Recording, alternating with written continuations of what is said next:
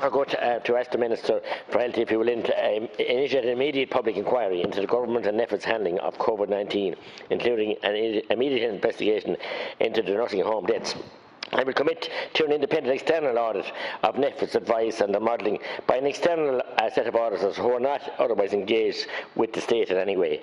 If you can explain and justify Ireland's position as an outlier in Europe in relation to the level of restrictions and hospitality and antigen testing, you make a statement on the matter, please. Thank you, Deputy. On Tara. I thank the Deputy for the question. It's fair to say that COVID-19 has had a devastating effect and caused huge difficulties for everyone in Ireland.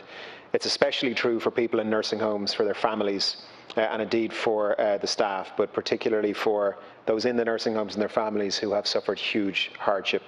The Department of Health is exploring ways to ensure their voices are heard.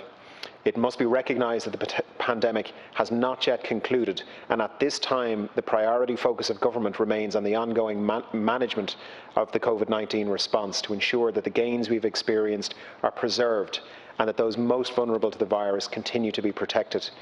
The National Public Health Emergency Team and the modelling team have served us well and perform essential roles, and I'd like to pay tribute to the chairs of both groups, Dr. Tony Houlihan and Professor Philip Nolan, for their leadership and their expertise.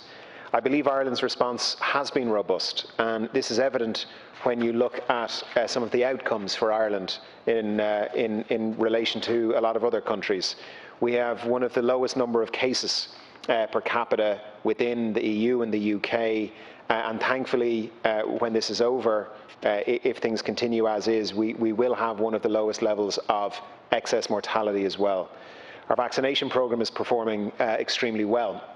By the end of the week, the vaccination programme is expected to have administered 5 million doses, with over 2 million adults fully vaccinated and over 70% of the adult population having received their first dose.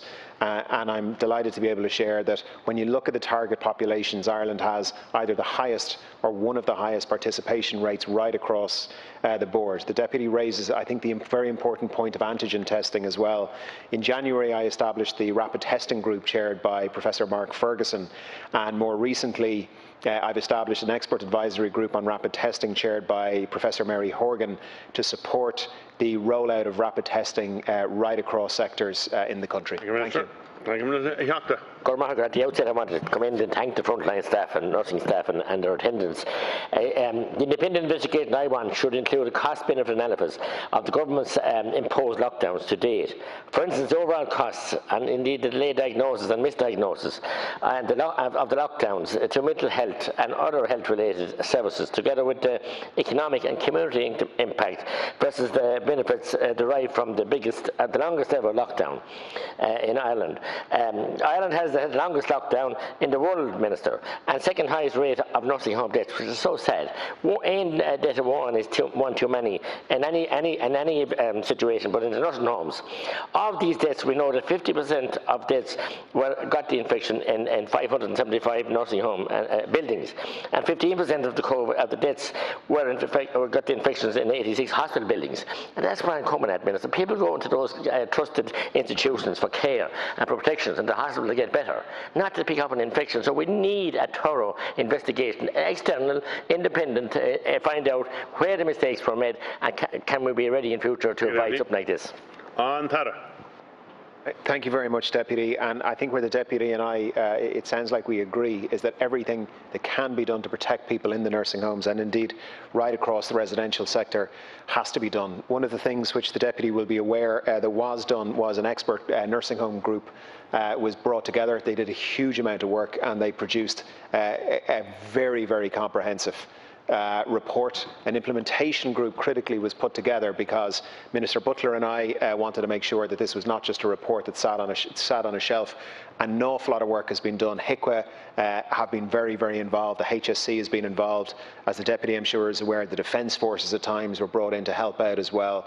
Minister Butler and I will be bringing forward shortly really quite groundbreaking legislation in terms of the regulation of the nursing home sector and indeed home care more generally. And I would share the Deputy's view that everything that can be done must be done for people in the nursing home sector, and I would add to that and say home care as well.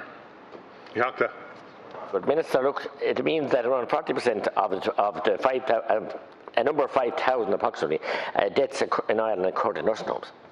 That's 40% of them.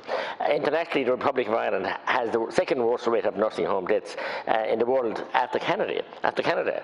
As society returns to normal, we hope, there must be this issue must be addressed, and at the very least for the many families who have lost loved ones and in the most traumatic of circumstances over the past 15 months must get answers. I know there's a number of cases and court cases coming up and challenging, and I've spoken and met nursing home staff. I haven't been in there. I've been in one or two by invitation. And they were forced, literally, they were left without, a PP. They were left without oxygen in some cases, taken away by the HSE, their allegations. And that is shocking. So we must examine this fully. And I don't want an internal investigation. We have to have an external, inward-looking investigation that has no commitments to any sectors in Ireland, only open, honest, transparent, and find out, can we learn from the huge mistakes, the lack of readiness and preparedness for any kind of a pandemic, and learn from the mistakes. Deputy on Tara. We absolutely have to learn from what happened. Some things were done well, and undoubtedly there will have been mistakes made. I'd like to assure the Deputy, though, that constant review has been ongoing for a very long time. So Minister Butler and I have had numerous meetings with the department, with the HSE, with HIQA, to be able to go through nursing home by nursing home around the country, identifying those nursing homes who are most at risk. HIQA in the first instance, Deputy, how it works is HIQA does a very thorough examination right across the sector.